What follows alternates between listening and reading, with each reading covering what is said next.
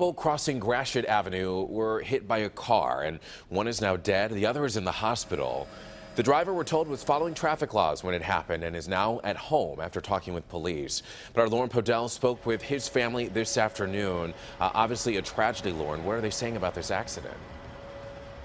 It certainly was, Avrod, and we did speak with the wife of this driver who says he was just too shaken to go on camera earlier this morning, but says he is sending his thoughts and prayers to both of the men's family that were involved in this crash. Now, we are here live in Clinton Township, right here at Gratiot Avenue, where this accident took place. And we do have some new information. That man that died is from Clinton Township. That's what we've learned, a 56-year-old also.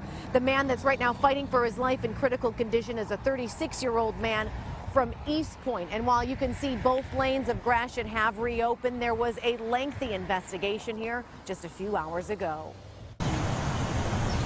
Boots and a backpack scattered across Gratiot Avenue in Clinton Township. This is the scene after two men were hit crossing the street just after 6 this morning. Clinton Township Police Sergeant Chris Alice. Unfortunately, a couple pedestrians were crossing from the east side of the street to the west side of the street, possibly to get to the bus stop, and didn't see the car coming, and he didn't see the pedestrians. A 59-year-old white male died at the scene. A 35-year-old black male was rushed to the hospital and is in surgery.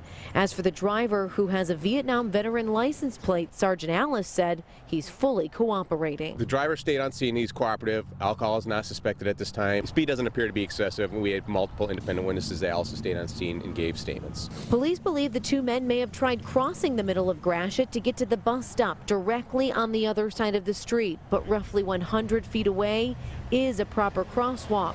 And police say with limited streetlights in the area, the driver simply didn't see them. Seeing pedestrians at night, especially when they're wearing dark clothing, it's just extremely difficult for people.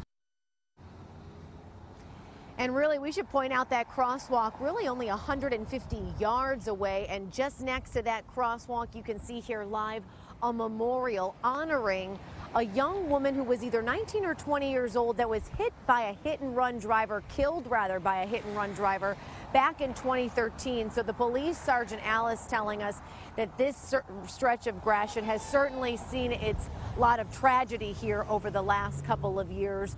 And there are three factors that really contribute to so many pedestrian accidents, Evrod. Obviously, this being a very busy road, the poor traffic light, or the poor lighting, I should say, here along Gratiot, and then you have heavy foot traffic because of all of the bus stops here. So police want everyone to use caution when walking on this stretch of road.